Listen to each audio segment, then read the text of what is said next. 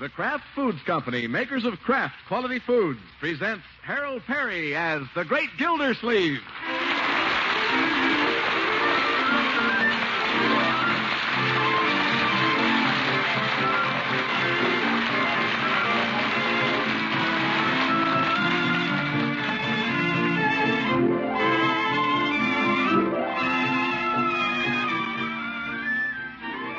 Tonight is our last chance to tell you about Gildy's Blade, the amazing knife spatula that you can get through Parquet Margarine at a sensational saving. Full details in our next announcement, so have paper and pencil ready. It's a tremendous bargain, brought to you by the margarine that always tastes so good, because it's always fresh. That's P-A-R-K-A-Y, Parquet Margarine, made by Kraft.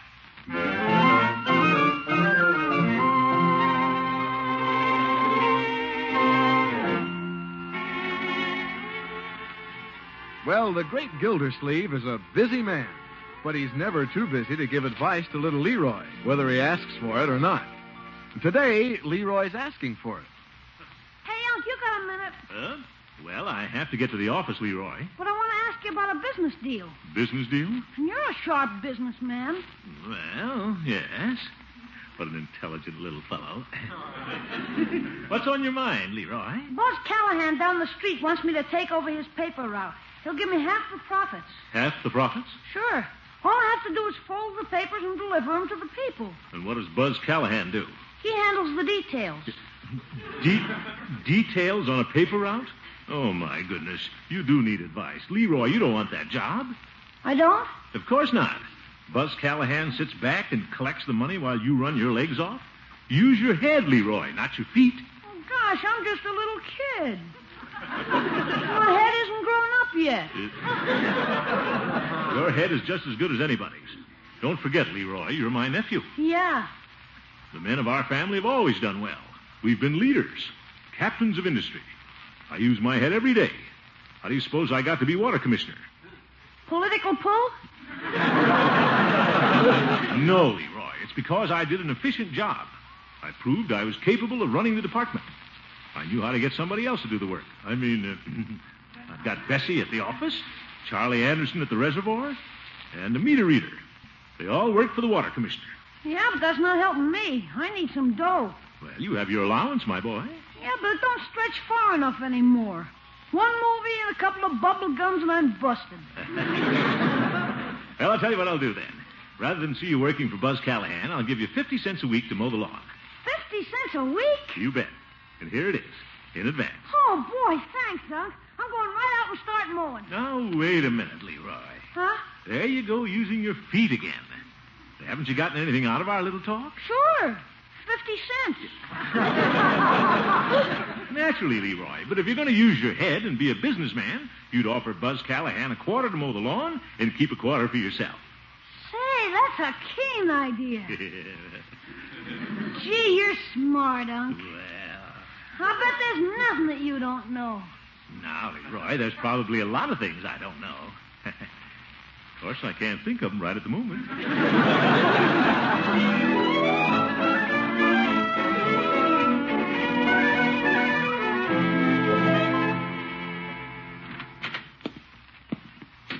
Good morning, Bessie.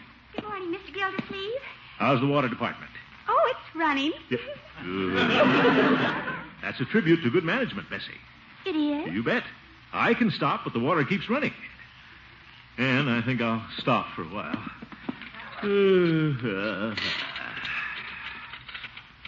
Now, let's see what we have to do.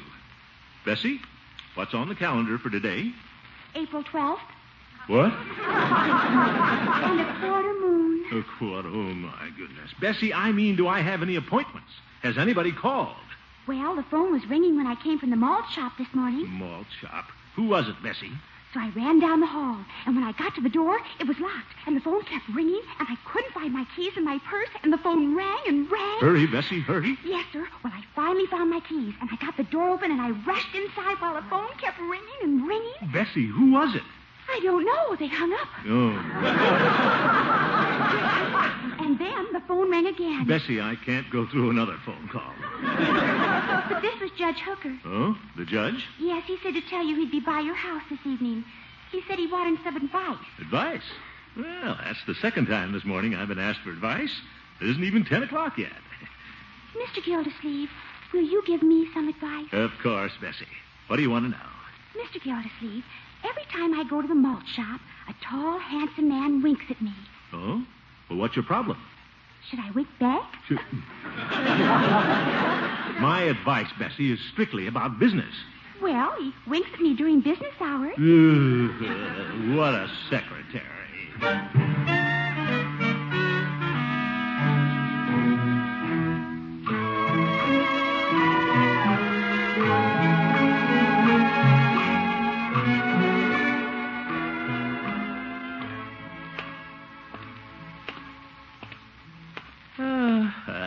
What a wonderful time of day. Between sunset and dusk. So quiet. Not a human sound to break the silence. Gildy! Oop. Still not a human sound. What the old goat wants. Hello, Judge. Evening, Gildy. Can I have a little talk with you before dinner? Of course, Horace. Come on in the house. Thank you. There you are. Miss Gildersleeve, Yes, Bertie? you got to get rid of that old goat. Bertie, he's here. Well, You got to get rid of that old goat Leroy brought home. Oh, Leroy's old goat. What's this? Evening, Judge. evening, Bertie. What about Leroy and a goat? That's what he's got, a goat. That's just what he's got. Oh, where did Leroy get a goat? I don't know where he got it, but I know where it's got to go. Now, Bertie, don't get excited. Mr. Gildersleeve, he ate every flower in the pansy bed. What, Bertie? And you ought to see my clothesline. That goat's got to go. Did he eat the clothesline too, Bertie? No, sir, he didn't eat the clothesline. Well, good. He ate your socks off the clothesline.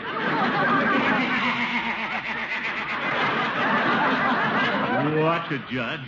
That goat's into everything. That's the nosiest old goat I ever saw. That goat's got to go. All right, Bertie. Mr. Gildersleeve, you know what that goat's got to do? Yes, Bertie. That's right, that goat's got to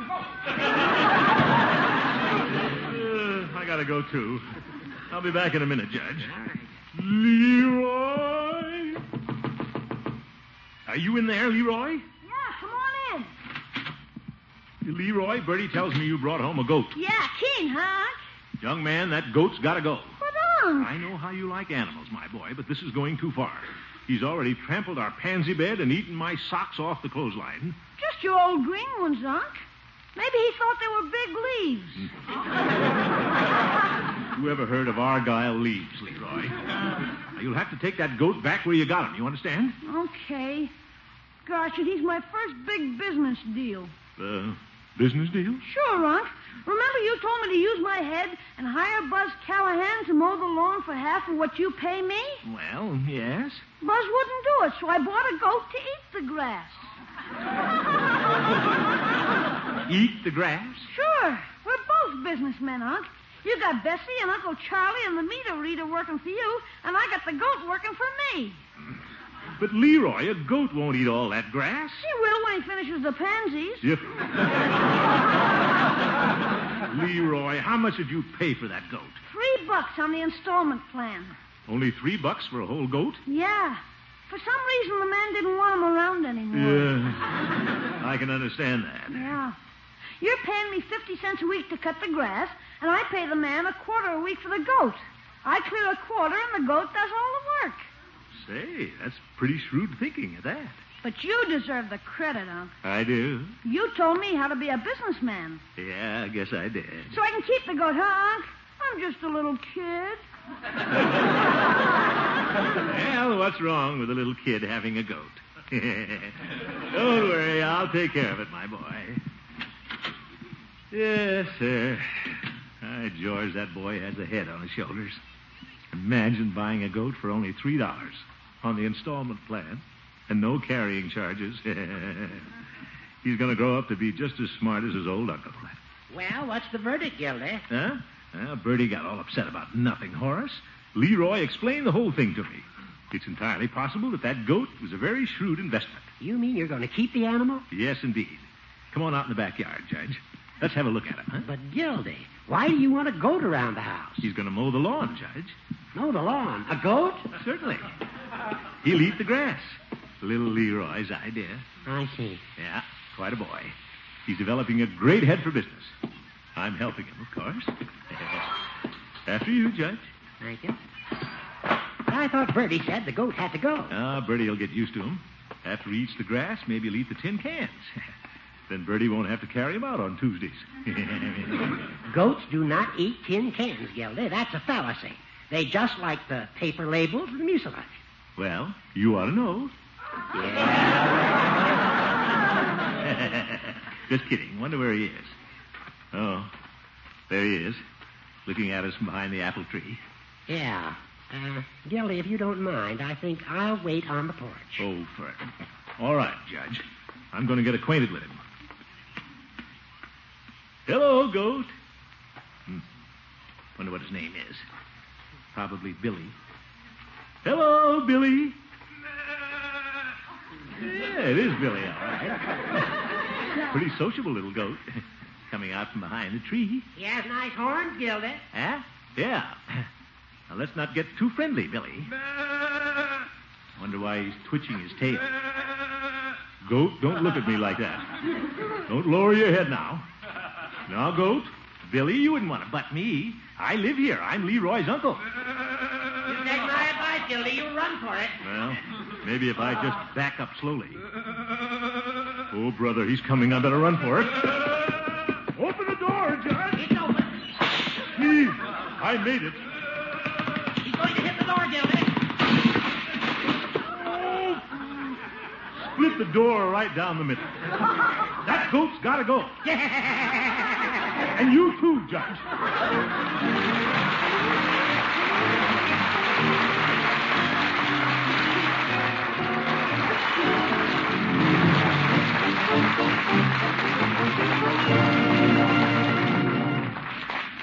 The great Gildersleeve will be with us again in just a minute. Now, here's our last chance to tell you about Gildy's Blade, the amazing knife spatula Parquet Margarine is offering you at a tremendous saving. Thousands of orders have already been received for this unique bargain. The supply is limited, so listen once more to the exciting details, then act promptly. Gildy's Blade is a sensational new idea. It combines for the first time the three things you need most in kitchen cutlery: a fine knife for slicing, a fine knife for cutting, a fine kitchen spatula, all in one handle. Yes, Gildy's Blade is a 7-inch blade of mirror-finished spring steel, set in an imported rosewood handle. One side of the blade has a lifetime serrated edge. It's a superb slicer for bread, cake, fruits, vegetables. The other side has a hand-honed, razor-keen straight edge for all kinds of cutting. And the blade itself is spatula-shaped. You slice, you cut, you turn, you mix, you scrape, all with this one superb implement. Now, you can't buy anything like Gildy's Blade at any store. If you could, it would sell for at least $2. But you can get this amazing knife spatula through Parquet Margarine for only 50 cents, plus the label or wrapper from a loaf of bread and the red end flap of a package of Parquet Margarine. Just mail your $50, your bread label or wrapper, and your Parquet end flap to Kraft Foods Company, Box 5939, Chicago 77, Illinois. That's Kraft Foods Company, Box 5939, Chicago 77, Illinois. Include your own name and address. And don't wait. Get this amazing knife spatula. Send for Gildy's Blade tomorrow.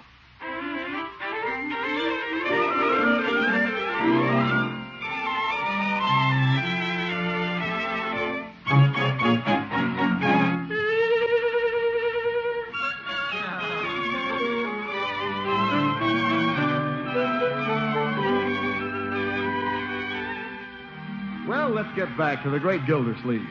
Yesterday, he was very proud when Leroy made his first business deal, the shrewd purchase of a $3 goat.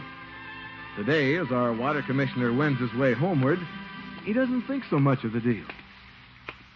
Hard for me to tell little Leroy to get rid of the animal. After all, I told him not to take the paper out. Still, I can't have that goat chasing me every time I leave the house. Someday my luck's going to run out. Well, look at that. Peavy has a new window display. hot water bottles. Nice. Hello, Peavy. Well, hello, Mr. Gildersleeve. Nice window display you have, Peavy. Well, I didn't know hot water bottles were that interesting. Well, they are to me. Anything that plugs water, I'm for. Well, I wouldn't sell a hot water bottle without a plug. Oh, my goodness. That was a little witticism, Mr. Gildersleeve. Plug in the hot water bottle? I get it, Peavy. What can I do for you this afternoon, Mr. Gildersleeve? Sell you a hot water bottle? No, Peavy. Just stopped in on my way home. I'm going to get my car and take Catherine out to dinner. Oh? I thought perhaps you were spending the evening at home with your goat. What? The judge was in. Oh, yes, the judge. Well, it's not my goat, Peavy. It's Leroy's. It's becoming a real problem. You don't say. Every time I set foot out of the house, he chases me. My. Has he caught you yet? He's not going to either. He doesn't bother Leroy, nor Marjorie, nor Bertie. I can't understand why he goes after me. Well, perhaps he considers you a better target. Yep. Peavy. It's just an observation, Mr. Gildersleeve. Yeah, well, something has got to be done about the creature. When I was a boy, I had a goat, and I don't mind saying he had a lot of good qualities. Really? Say, Peavy, I'll bet you'd like to buy this goat. Well, no, I wouldn't say that. Cheap? Free? Peavy, if I were to give him to you free, what would you say? Nah. Ooh.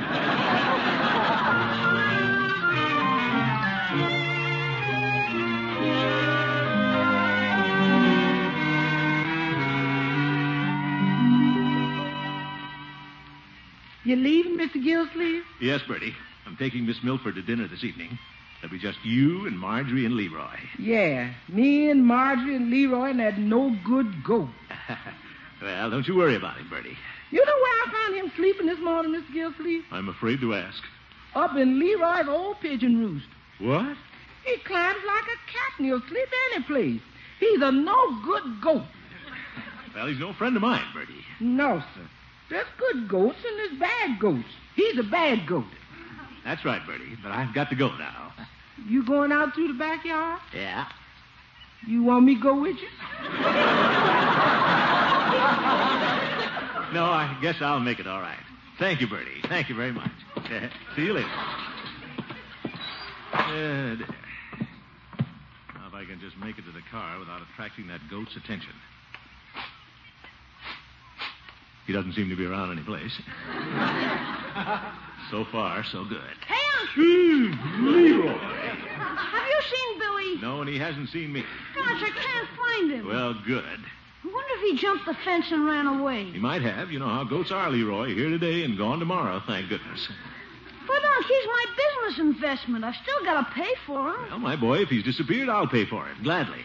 No kidding? Absolutely, my boy. Okay, he's disappeared. All right, here's your $3. Is that right?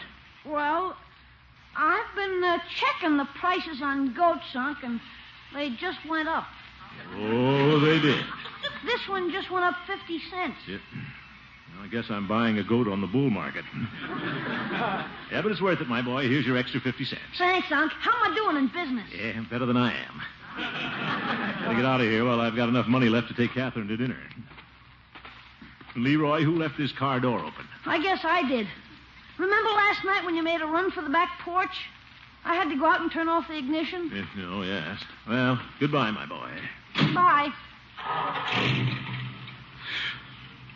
Wonder where that darn goat went to. Where would I go if I were a goat? Nah, he wouldn't go there. Well, he's gone. That's all that matters.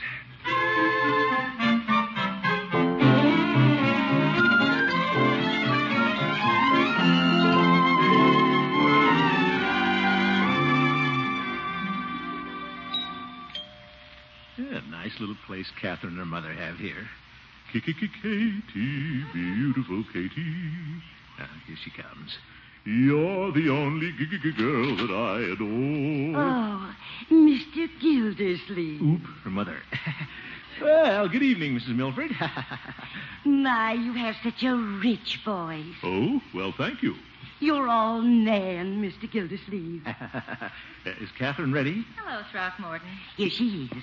She's been primping for you. Oh, Mother. Well, nice primping, too. You look stunning, Catherine. Doesn't Mr. Gildersleeve say the nicest things? He sang to me. Oh. We better be going, huh? Ta-ta, Mrs. Milford. Ta-ta. Bye, Mother. Nice old soul, your mother. Mm-hmm. She's one of your staunchest admirers. Mm.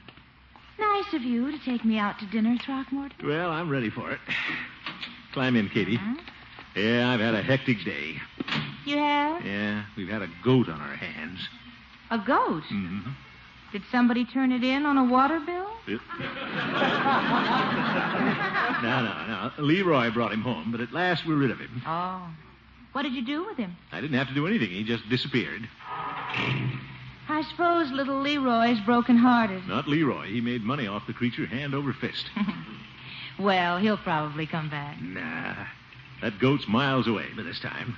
You know, goats are supposed to be so smart. Well, this one didn't fool me. I had his number right from the very beginning. Good heavens. What's that? Oh, Billy. He was sleeping in the back seat. Oh, for goodness sake, a stowaway goat. I'm sorry, Catherine. I'll have to take him back home and pick you up later. Yes, I guess you'd better. Confounded animal. This time Leroy has got to get rid of him. Stop breathing down the back of my neck.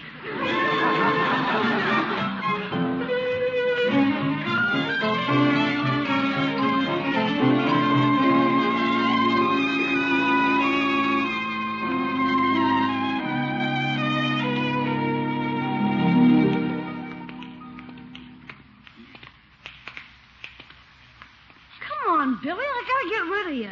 Uncle Mort's orders. You can't stop and nibble on every lawn we pass. Come on, will you? Is that you, Leroy? Oh, hello, Mrs. Milford. Where are you going with that goat? I don't know. I'm trying to get rid of him. Unc says he never wants to see him again. I can't understand it. My, he's a nice little fellow. Yeah, but I can't find anybody who wants him. I've been all over the neighborhood. It's getting awfully late, Leroy. Don't you think you should go home? I don't dare go home till I find somebody to take Billy. Oh, you poor boy. How much do you want for him? You wouldn't want him, Mrs. Milford.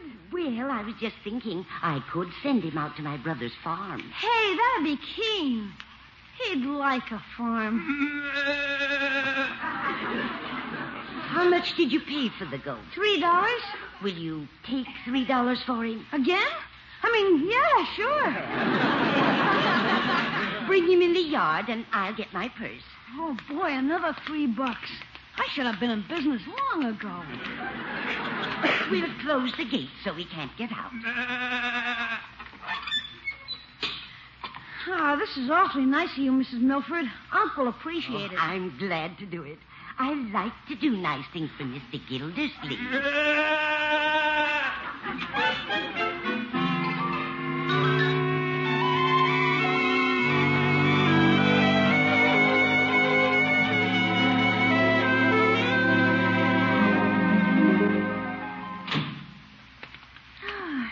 It's been a lovely evening, Throckmorton. Yeah. Too lovely to break up this early, Catherine. Oh, I have to be at the hospital in the morning. Darn hospital. Care to swing on the porch a while? Oh, it's so dark out here. Well, there's only a quarter moon, and that's behind the house. Great night for swinging. Well, we might sit in the swing a minute. Good.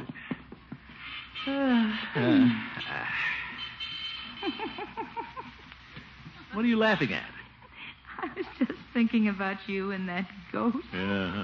Him. I think he just liked to tease you. Well, he wasn't a bad goat.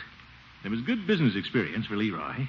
Yes, I suppose. Sure. Bringing up a boy these days, a person has to make a few little sacrifices. But I feel that I came out ahead all the way around. Certainly is dark out here. Mm-hmm. I can hardly see you. Oh? Well, I'll move a little closer so you won't lose me. That's close enough. I can see you now. Nice. Oh, there's your mother at the piano. Oh, nice left hand. Mm-hmm. Drink to me only with thine eyes. One of my favorites. Yeah, mine too. Drink to me only with thine eyes, and I will pledge with mine. Or leave a kiss within the cup, and I'll not ask for wine. The thirst that from the soul doth rise doth ask a drink divine. But might I of Jove's nectar sup, I would not. Catherine, did I hear a goat? I did. I see him. He's lying right there on the porch. Oh, how did he get over here? He's getting up, Throckmorton. So am I. Good night, Catherine. Don't run, Throckmorton. Don't run, she says. See you later. Look out, Throckmorton. If I can just make it to the gate.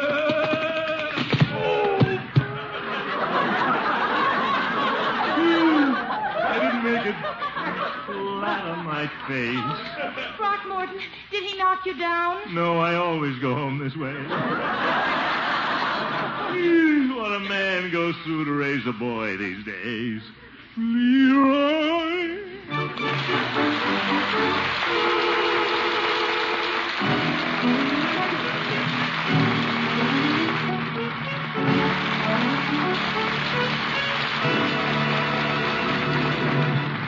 We'll hear from Gildy again very shortly.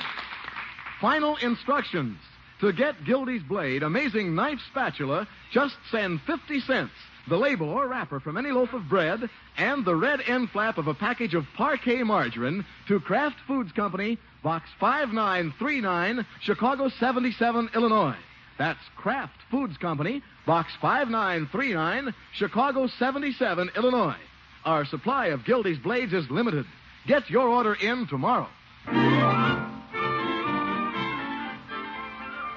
Hi, Unc. What you doing? I'm lying on the couch, resting.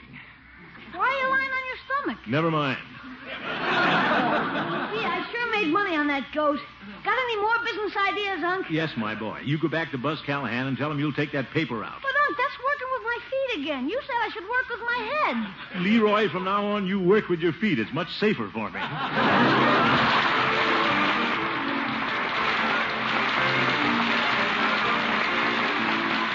The Great Gildersleeve is played by Harold Perry.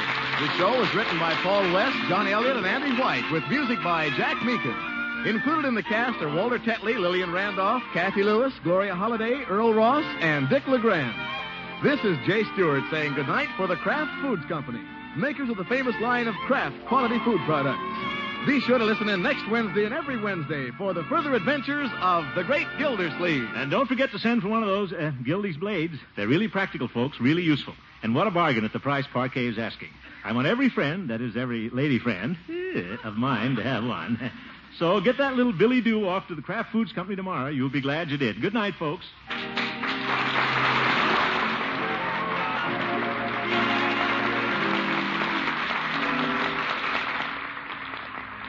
Want to put magic in leftover meals? Then have plenty of Kraft prepared mustard on hand. Mustard makes hidden flavors pop right out of leftover meats, adds new life to salad or egg dishes. You can get two kinds of Kraft prepared mustard, you know. Salad mustard, mild, delicately spiced, or Kraft mustard with snappy horseradish added. Have both on hand. For when you add a little mustard, you add a lot of tang. Get Kraft prepared mustard.